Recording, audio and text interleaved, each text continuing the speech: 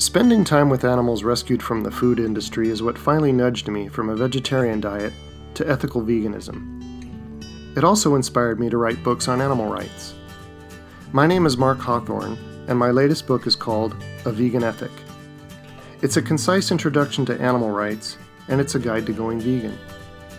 But it is much more than that. When I first became vegan, I only considered the non-human animals when I advocated veganism, whether I was giving a public talk or doing one-on-one outreach. But as I came to know and follow the work of vegan activists working on behalf of humans and the planet as well as animals, I began to recognize how all forms of oppression, including racism, sexism, ableism, and speciesism, are connected by privilege, control, and economic power. I began to think critically about what it means to live compassionately. So in addition to covering animal rights and offering insights on going and staying vegan, A Vegan Ethic also explores human rights and the environment and examines how we can nurture our better selves as we strive for social justice. I hope you'll check it out.